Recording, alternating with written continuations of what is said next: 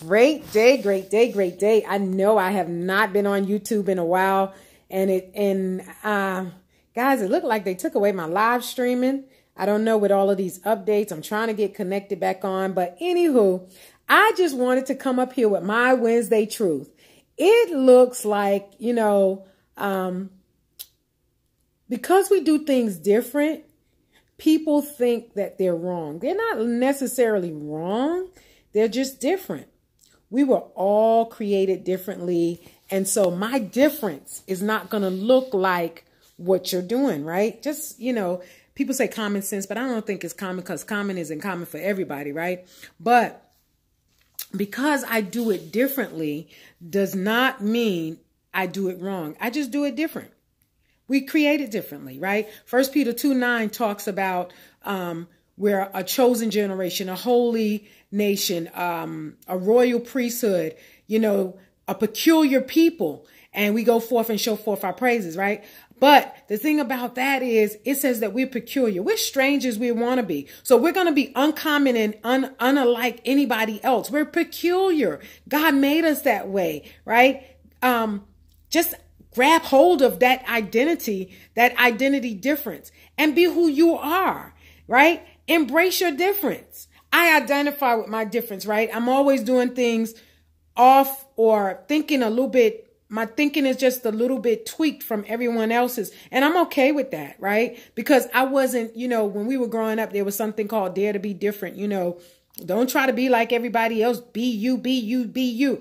And so that kind of got embedded in me. So now I don't have to, it was a good thing.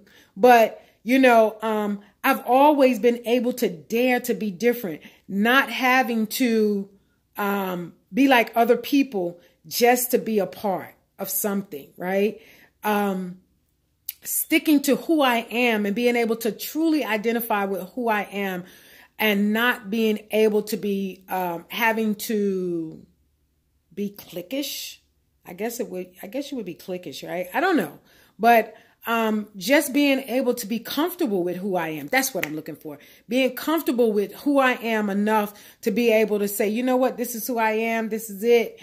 And don't get me wrong, not saying that I shouldn't continue to be growing and developing in certain areas, because sometimes people get stuck in a place of, oh, you ought to be all right with this because this is who I am. This is who I am.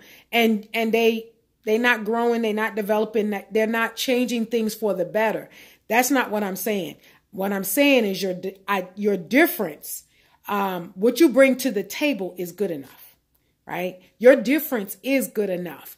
You don't have to be a copy in order to be able to measure up. Your difference is good enough. So just be different today. Be walking your truth. Be who you are. Be proud of who you are. If there's some growth and development areas, please make sure that you take control of those and you go into developing those. I'm still developing.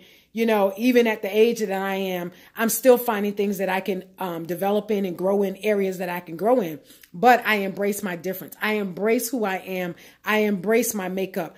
I am comfortable with where I am. So guys, I dare you to go out and embrace your difference today. All right. You make it great. And I'll see you back on YouTube sooner than this time. Right. Bye. Toodles.